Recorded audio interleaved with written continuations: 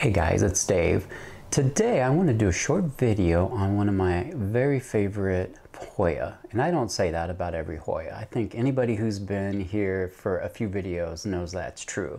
But the Hoya Mathilde is a favorite, and it is definitely my favorite small-leaved Hoya. And she is in bloom. I will show that off in just a second. I'm not going to bore you with the history of this plant, because the history ain't boring. There was a Belgian botanist named Emilio Beguine, and apologies Mr. Beguine if I don't have that name pronounced correctly. He had two Hoya in bloom in his greenhouse. The Hoya serpens, Hoya carnosa.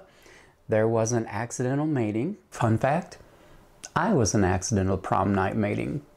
And a year later, in 1995, a seed pod burst, and he, just for fun, put those seeds in a terrarium, and out came two that he kept. The chook, the sister plant to this one, which is primarily just green, I think, at least the ones I've seen, and quite pubescent. And then the Mathilde, named after a friend of his daughter's. And I want to show you this beautiful star-shaped flower. It's just beautiful. And I hope that the camera is getting some of the fuzz that's on there. It's just really quite lovely. And let me point it towards the light a little bit here. Now you may have seen several of these that are very, very splashy, and I know how popular that is. I personally wouldn't spend extra money on a really splashy one. I like these freckles, but Kevin up in Canada, oh, what is his channel called? Hakan Plant. I'll put it up on the screen. He has got a gorgeous, very, very, very silver one. I guess if someone gave me that one, I would be interested. I was going to say mother plant, but I don't think we know which is the mother plant. But the Serpens has a reputation of being a bit of a challenge to grow. I've not grown one. If you have one, let me know, because I think it's a very pretty plant. I think we all know Carnosa is very easy to grow, and it's one of those things like on Hoya ID on Facebook. If anybody says, I inherited this 50, 60-year-old Hoya, I don't know what it is, it's a Carnosa. 100%. I don't even need to see the picture. We know it's a Carnosa. So this has been, for me, an incredibly easy plant to grow. And I grow it in ambient conditions. I give it no special care whatsoever. I know that Doug of Vermont Hoyas has grown this and kept it, but he mentioned on his website that it didn't live up to his expectations. He had big expectations for it, and it didn't live up to them. He didn't elaborate, so I'm not sure what it was. He did mention that a well-grown Mathilde in flower is a sight to behold. This has exceeded all of my expectations, for sure.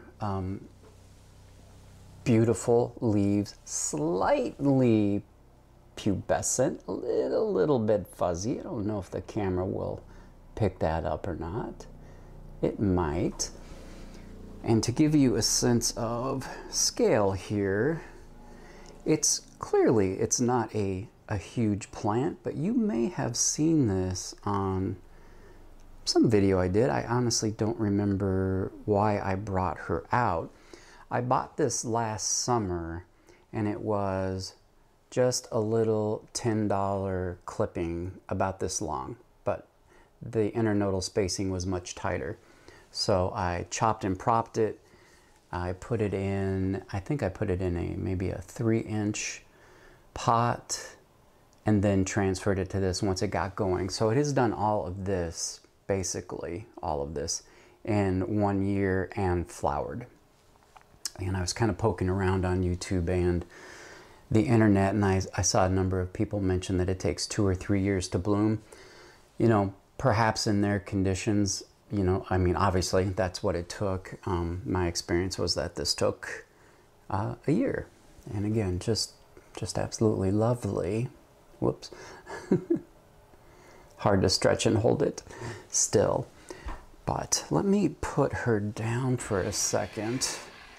I wanted to chat briefly about Hoya and buying Hoya, and I want to feature her right here because, as I said, a favorite plant that I do nothing special for. I feed her, I have fed her for the last year weekly, and you know how I feel if you've even been on one other video of mine about waiting for leaves to go soft. So can you see these leaves down at the base are all firm? They are not soft, they are not wrinkly, there is no give to them. It's time to water this plant. So I do not stress out my plants and make them starve for water and food before I provide it. If that works for some people, by all means do it. But I should get off that hobby horse, but there are so many new viewers to this channel every time I put out a video that when people ask how I grow plants quickly, and I do get a lot of those messages, I feed and water them, truly, and I give them light year round. That's it. The only slightly annoying thing about Mathilde is when she's putting off vines, they're just light as air, and as soon as the leaves come on, she starts draping nicely. But as she's putting out the vines, she takes out a little bit of room, or takes up a little bit of room, so be aware of that. But I got a message from somebody who was frustrated that he couldn't find affordable Hoya, you know, in that $5 to $8 range. That he'd collected the $20 ones that are in tissue culture from your big box stores and so forth. And so I gave what I hope was thoughtful perspective on Hoya. You know, as somebody who grows Hoya and sells them, it's an enormous investment in time, for one thing. And that, you know, well, one, I spent hours going Hoya shopping. Now that's fun, but it's time. And then I have to grow them, and I have to take care of them, and they have to be pest free, and I have to provide food. Some grow slowly, some grow really, really quickly. And I'm offended when a really fast growing Hoya, someone's charging a lot for. That's a popular Hoya. The other side of that is, if you want to get a collectible Hoya, those are oftentimes far less in demand. So for instance, my Haifang, I've offered that to a whole bunch of viewers. One person has bought one. So that means I'm taking care of those plants for much, much, much longer until somebody realizes what a really special plant that is. Hint, hint, everybody. But that goes into it too. So, you know, for people that are doing it to scale, that means they're probably importing plants from Thailand or somewhere. And a lot of those plants arrive dead, mush, or need to be restarted. So a great deal goes into getting Hoya that are quite uncommon ready to sell. I mean, it's just an enormous investment, and like I said, if nothing else but time. But it isn't just time, it's money too, and it's space, you know. So all of that combined is why I couldn't possibly sell a New Guinea Ghost, for instance, for $5 or $8. I mean, nobody would do that. It would be, you'd be losing money. It would be, it simply wouldn't be worth anybody's time. Now, I bought a bunch of seedlings this week that, you know, they don't look like much when you buy a seedling. And so you kind of have to know how the plant's going to grow. I think that is a good way to go. I think growing from seed is a good way to go. This is just going to keep happening. Just keep poking myself. This is going to end up in my eye or perhaps in my nose here shortly. So those are a couple ways to go. Another way to get inexpensive Hoya is to take a chance. Just to take a chance on a Hoya that you've never heard of. Someone might be selling a no ID, meaning simply don't know what it is, and that ID can't be confirmed until it blooms. And then probably someone will be able to help out on a Facebook group. But for instance, this plant right here, I spent $10 to get that cutting. Now I know, looking at, you know, something you know, as small as this might not seem great. And if your expectation is that all Hoya grow slowly, which we have all read ad nauseum online and seen on YouTube channels, you'd probably be reluctant to do that.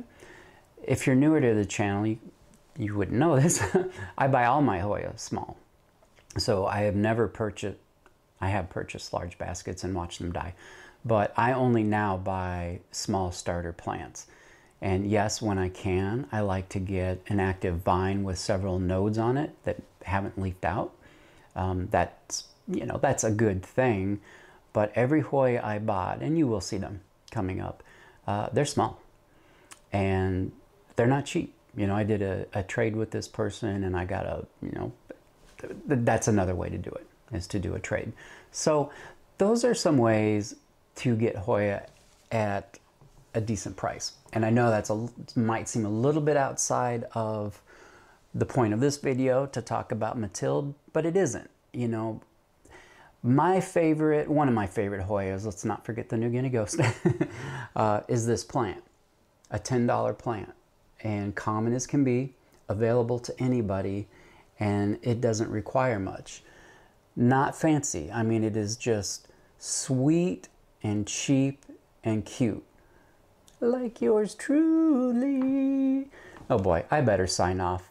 Join me again in the next one where I'm going to be much more serious. I pinky swear. Bye-bye.